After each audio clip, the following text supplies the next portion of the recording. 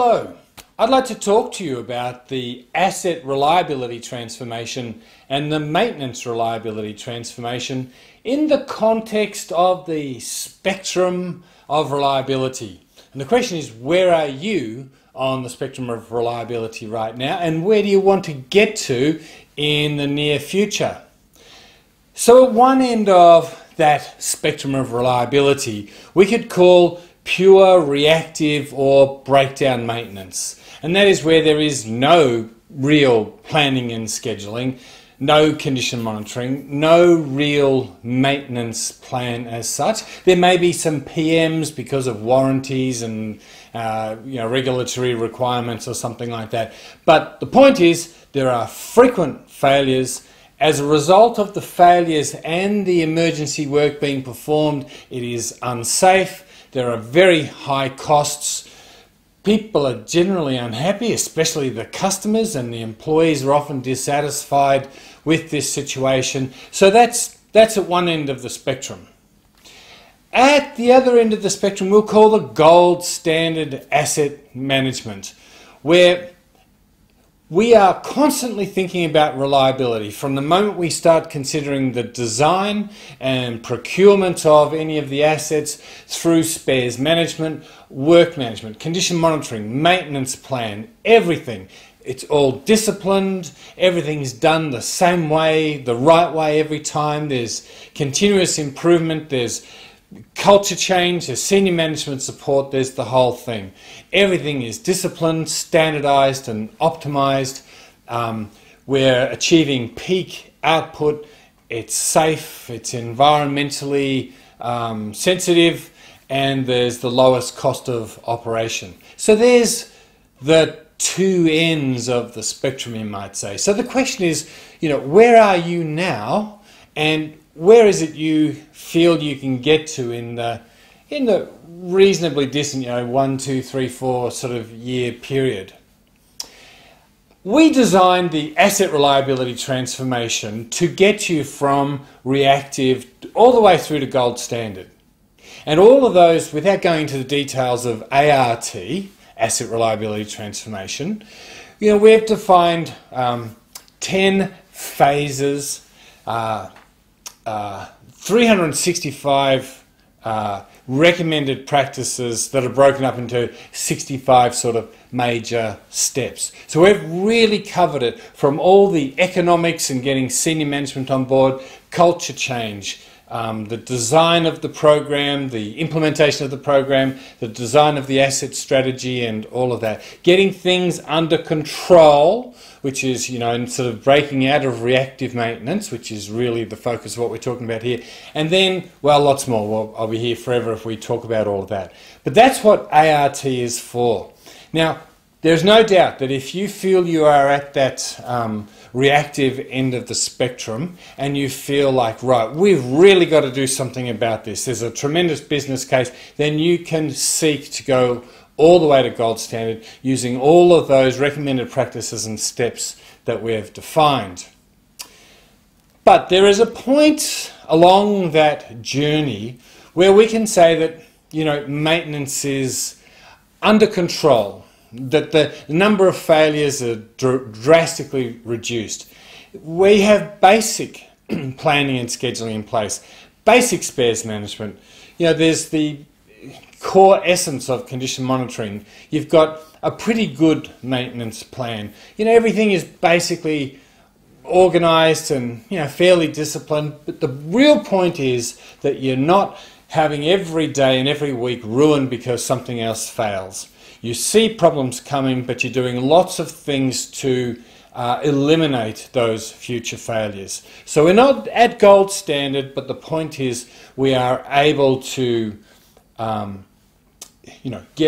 perform the function of the plant, produce the products without constant fear that things are going to break down. There might still be a lot of failures, but condition monitoring is picking them up, and we can plan and schedule and deal with it.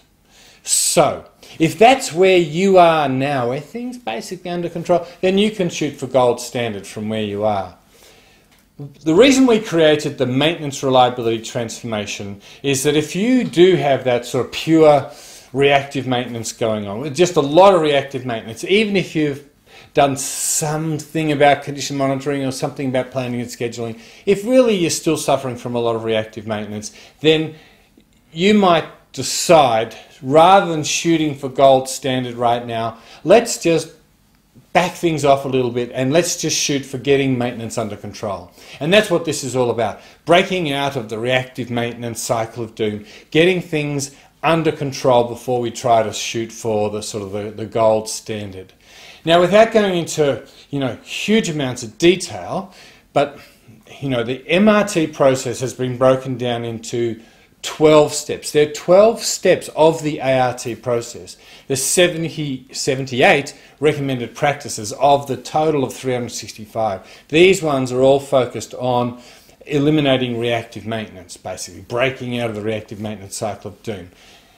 We're going to start by, after performing an assessment of where we are, what we're doing well and what we're not doing so well, and perhaps putting a bit of an economic value on why we're doing this. We're first going to get the relationship between operations and maintenance on a better footing. We need to understand them, they need to understand us.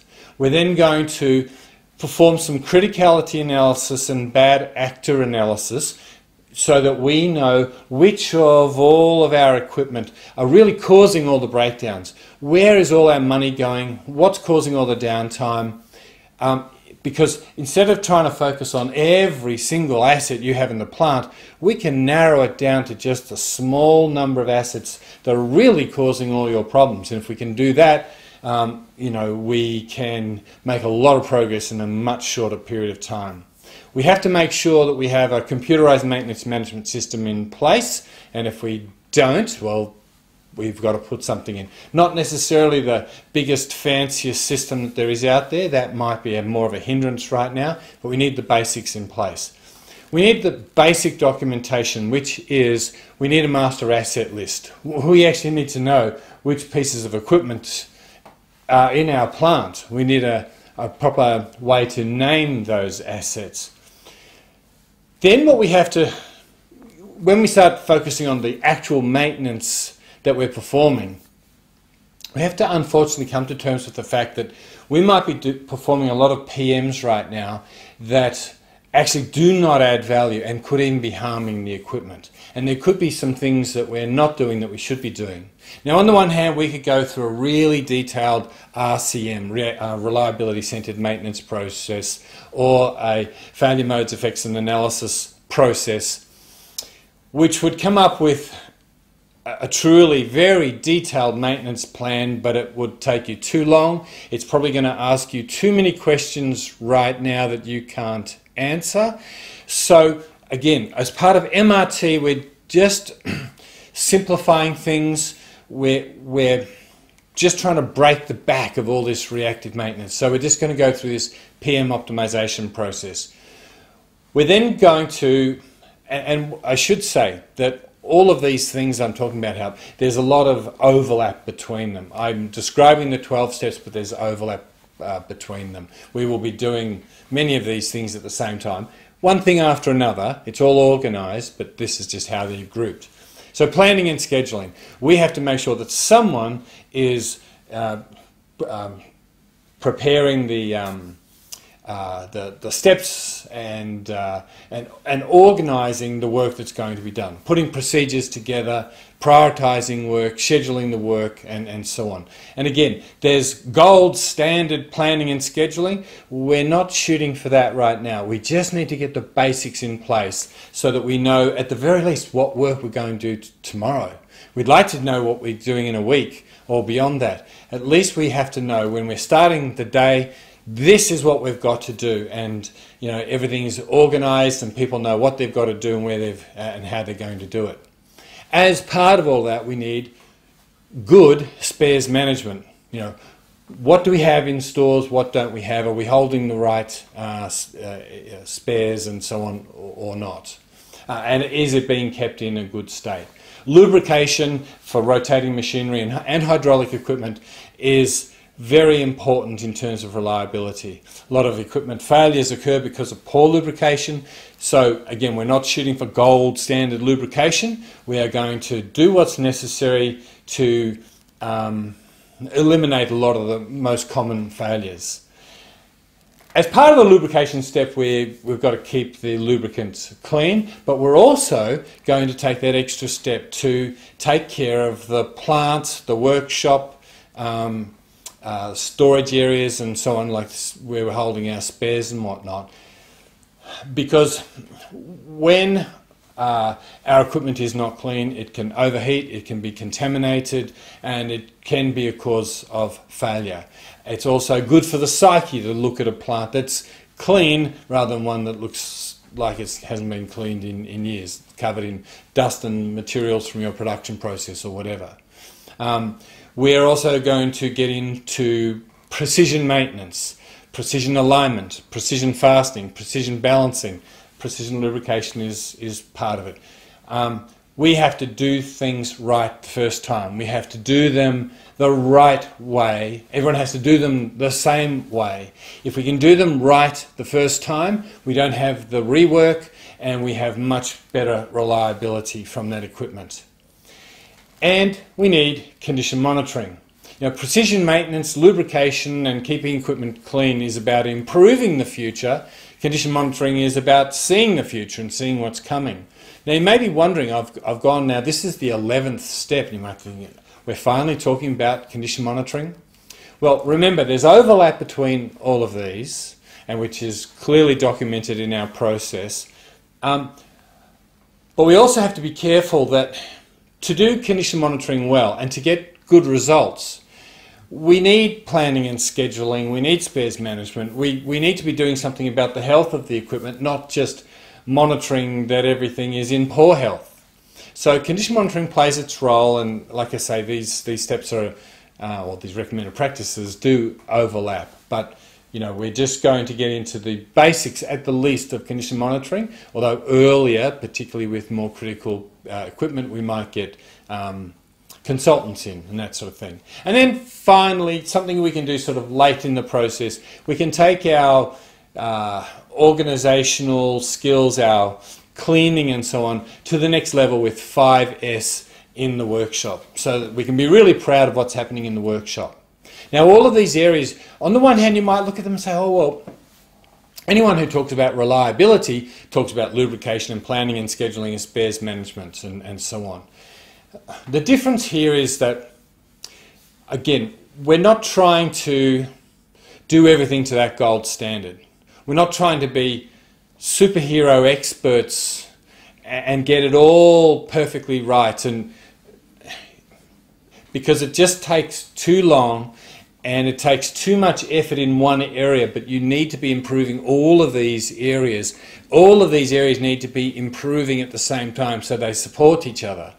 So even though I'm presenting these as 12 different steps, as I've mentioned a couple of times now, it's broken up into these 78 sort of recommended practices, these 78 sort of areas we're going to focus on, but we do one at a time, but they do overlap. So while we're doing planning and scheduling, we will be doing some condition monitoring and spares management and lubrication and so on. But we need the CMMS in place for planning and scheduling. We need spares management for planning and scheduling to work properly. We need condition monitoring for planning and scheduling to work properly, and so on. I could keep going through all the relationships. Anyway, that's the idea of the maintenance reliability transformation process. If you don't want to go for gold standard right now, I mean, all of this is part of ART. We've just taken a part out and said, well, maybe instead of shooting for gold standard, you may be more comfortable just focusing on breaking out of the reactive maintenance cycle of doom, getting that under control, and then from there you can shoot for gold standard. We can improve in all these areas. But yes, so you know, from that point, we can then revisit the ART process. That's where we're going to take it from the maintenance group and involve everyone in the process, from the design and engineering, production, operations, procurement and so on. Everyone needs to ultimately be involved. It's just that sometimes to try and do that right from the start can be problematic. So I hope this little video here has helped you understand what MRT is all about and how that relates to ART, the idea of getting maintenance under control before you try to really go after the sort of the gold standard of asset management.